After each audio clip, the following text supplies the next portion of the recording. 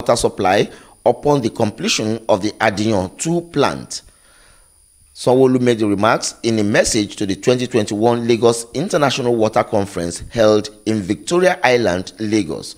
The theme of the conference was Water, Security and Investment Opportunities in Megacities, a case of Lagos State.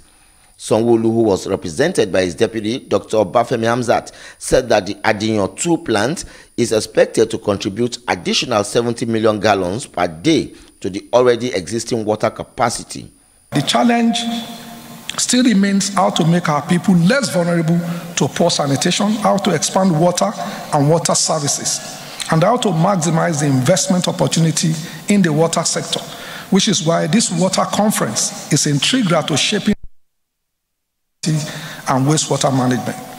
We are propelled by our concern for the well-being of our people to make the water sector economically viable, but we will not put economic gains above the health of Lagosians. As a demonstration of our commitment to affordable and sustainable clean water supply, as you know, we have also signed a 3-year memorandum of understanding with WaterAid, and I think one of their leaders actually came here to give the Google meeting on capacity building for improved regulation and expansion of clean water access. Administration has expended resources on the facilities and were delighted that the plant will bring additional 70 MGD to the already existing water capacity.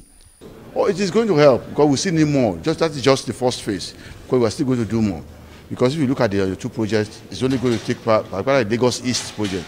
When you look at Lagos East, we are talking of Ikorodu, we are talking of Ekpe and several other places, and also part of the Lagos West, which is going towards Ipaja and Sanwo-Olu side. Those are that's what Adiyan 2 project will take care of.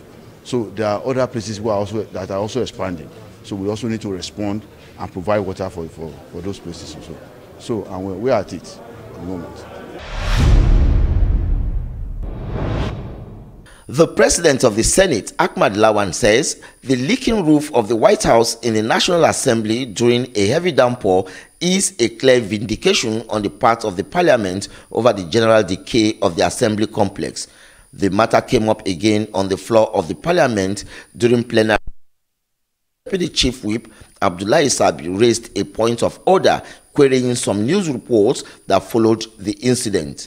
The lawmaker complained that some news reports have brought about misconceptions in the public space, which has made it necessary to set the record straight.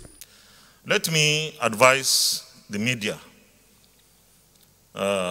This is irresponsible, I must say, because seek the truth, investigate properly, come to us, or go to those who you think should know better before you compile and send your report.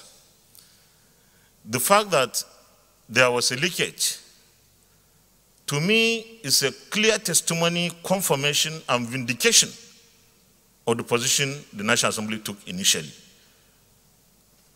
By the time we came into office, by the grace of God and your endorsement, the Speaker and I found it necessary to go around this complex, and we found out dilapidation and degradation. In fact, anyone who sees what we have here knows that this place is overdue for rehabilitation. In his remarks, the Senate President said that the renovation of the national